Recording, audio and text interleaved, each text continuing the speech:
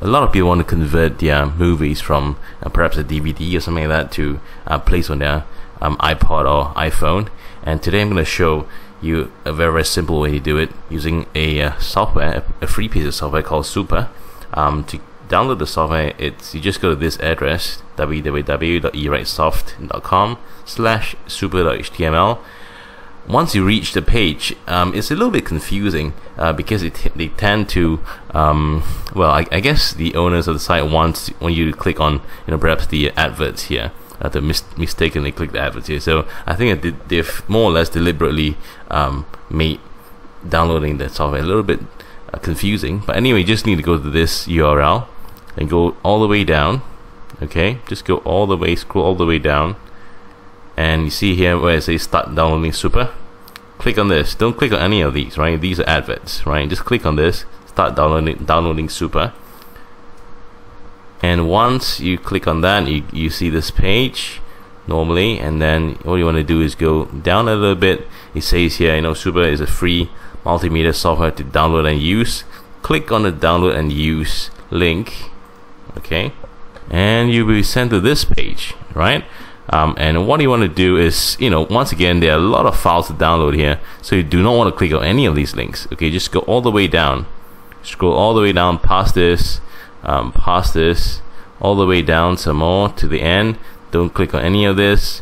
You see here where it says download Super at setup file, download Super from official site 1 or something like that. Just click on this. Once you click on it, get a normal prompt to download, to save the file. Just save it to to your desktop or something like that, and just wait for it to download.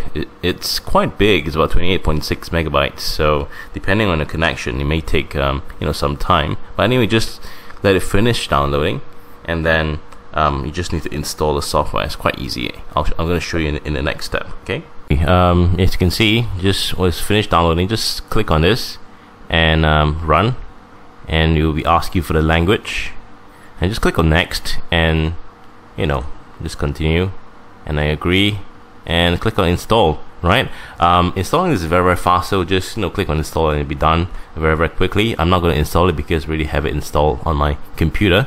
So once you've installed it, just go to click on start. Okay, and you should see Super here. Click on Super, and there you go. Okay, the thing is, if you're using Windows Vista, you might need to change. You can't just click on Super and then run it like that. If you're using Vista, I'm not using Vista right now, I'm using XP, but if you're using Vista, you got to right click on the file, and there's a run as administrator option. Click on that, and then you can run Super properly. Okay, once you fire up Super, you can use this to convert your DVD or downloaded movies or what have you to iTunes format. What you need to do is just select Apple iPod 5.5G, okay, and it'll auto select everything else. You don't need to change anything else here. The next thing you want to do is you want to choose the file you want to convert. Okay, it's very easy to do that. If you're trying to convert a DVD, just right click, add multimedia files, browse to your DVD,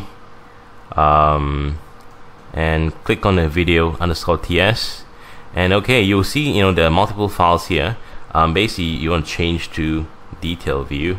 So the thing is, most of the time, these are different chapters. Okay, so you want to right click on it. Well, not right click. You're going to select this.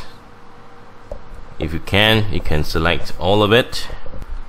Just select all of it by dragging, and then click on open. Okay, and it will edit all here, right? And all that's left to do is to click on the encode button and wait. Okay, now generally speaking, it's going to take a little bit of time to convert all this, so I recommend doing it before you go out, or before you go to sleep or something like that. Just let the computer run. The thing is, when you use this software to convert the videos, is your computer's going to be a bit sluggish. Okay, so don't do this while you're you got stuff to do, right? So it's really that simple. You just wait until it's finished, and and literally that file that's been converted, you can just add it onto iTunes very easily. I'm going to show you in the next step. All right. Okay, you can see that Super has converted the DVD into a file called .mp4 format. So you can literally just add this to your iTunes very easily. Just go to iTunes and click on File, and then add file to library, browse over to it, click on it, okay, and just wait. You can see it's copying file, right? Just let it finish copying, and you're done really. Okay, it's here, as you can see. The new file that I just added is right here, right? Okay, so it's as simple as that. You can use Super. It's a very it's a super software to let you convert movies from one format to another. Okay, I hope this has been helpful for you.